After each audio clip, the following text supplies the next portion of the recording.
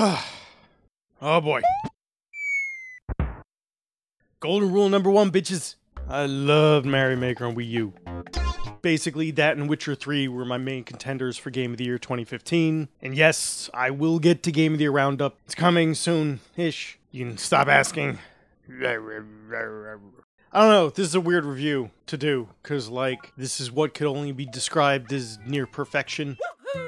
You know, ever since Little Big Planet came out, which shared Game of the Year for me for 2008, everyone's wanted a good level editor for Mario. You know, Mario Maker was just kind of inevitable after that. And while Little Big Planet was awesome, it was also kind of floaty, kind of convoluted, and really motherfucking complicated in its, you know, editor. That it was great for, you know, building an analog calculator to amaze YouTube. And there were amazing levels on it, but the act of playing it never had that visceral, perfect physics tactile feeling of Mario. So when Mario Maker came out on Wii U, yeah, that was just wish fulfillment. Really solid fucking wish fulfillment. And the only real downside of it, aside from slopes, yes, we know slopes, was that, you know, how many people had a Wii U? Yeah, that's what I thought. So Mario Maker 2. Super Mario Maker 2! This is pretty much near perfection. Like, instead of doing like a pros cons, you know, balancing act, I can just literally tell you, the only thing I could even think to criticize in the whole game is that there's still kind of arbitrary limits on like how much of a thing you can make. That, does it really matter if it's 500k or a megabyte anymore? I'm just saying. I get why Time Splitters 2 had to have like a 2 block because memory was like, you could count it, how much space it took to save shit back in the day. But now, I mean, come on. But that's really it. And there's enough, frankly, to make almost any level you want as is. It's fine. And there's nothing else. Nothing else I can really complain about. That's why I call it near perfect. This is distilled joy. A greatest hit to the best 2D platforming physics ever, with every flavor, and you effectively get infinite levels. I mean, this is unlimited candy. In addition to the editor stuff, you actually get a full story mode, allowing you to build stuff, your castle, with coins, which means for the first time since like the original Mario, coins actually matter. That's weird. As you build up your castle, you effectively play a full single-player Mario game's worth of levels, and without that slow slump of, like, easy first world, you're just thrown into all this crazy creative shit, because they're trying to teach you how to use everything. And so every level is a new lesson and some crazy shit you could do. And that's awesome. It's just all awesome. It's so awesome! I mean, what you see is what you get. I don't really know how much that I can explain to you, because if you've seen a trailer for this, or for the first one, you know what you're getting. And what you're getting is just unlimited of the greatest shit ever fucking made.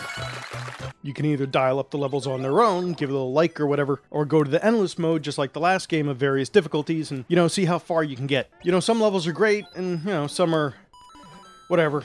But this is early on, and the more time passes, the more good shit will float to the top. And since we don't have the super low install base of the Wii U, that's not really going to take too long. I already found plenty of fun, good creative stuff that people have made.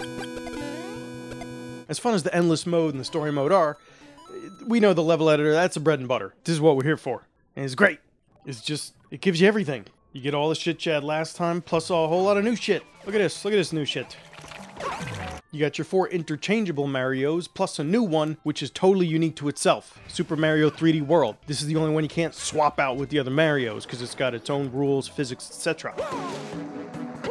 Which is pretty cool, but I think we're all... You see this little spot here? You see that? You see this little empty bitch? Yeah. So, like, that's clearly gonna be Mario Galaxy, right? Right? Come on. Give me that Nintendo Direct announcement, because we all know it's fucking coming. I want my 2D Galaxy physics, bitches. Nah! But, you know, what else is there to say? I mean, golden rule number 1 meets the best shit ever. It's just, you can't go wrong. It's automatic candy. I like candy. Give me candy! Honestly, if you can't find fun here, if you can't find happiness here, then the fuck is wrong with you? Fuck you. This is just the good shits. If you have a Switch, you don't buy it, you're dumb. Easy nominee for Game of the Year, without even having to think about it. Kind of like Sekiro.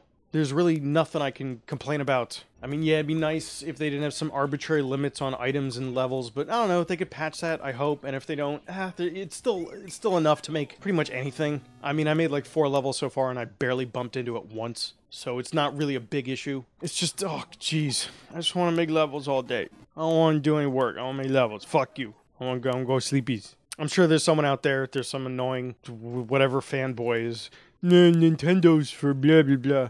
That's nice. That's my condolences on your small penis. This is what you would call a forever game. Or at least as far as a generation is concerned, a Nintendo forever game. They sell you one per generation. You know, you need a new Call of Duty every year, so Activision would tell you. You need, you know, this or that, NFL, NBA, N2K, whatever stupid letters people buy every year. But with a Mario Kart or a Smash Brothers or anything like that, Mario Maker, they only need to make one per generation. And you're not going to play a little bit and then put it away forever. Mario Kart, Smash, you play that all generation until the next one comes out. Because people who play Nintendo games have actual friends that aren't screen names. Actual friends. You can touch them.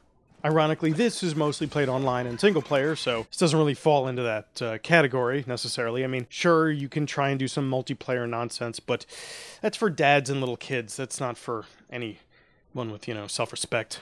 Speaking of which, beat my levels, bitches. Come on, bitches, I dare you. I double dog dare you, bitches. Come on. Come on. Anyway, so yep, I didn't even need to do the fucking review. I could have just said, yep, this is near perfect. Bye. So, okay, yeah, that. Bye.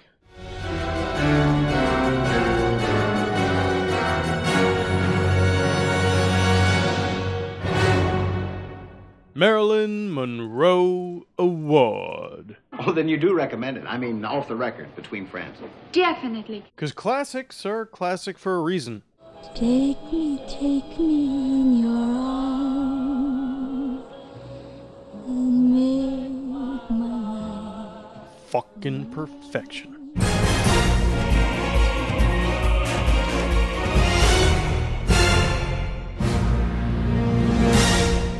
Beat my levels, bitches.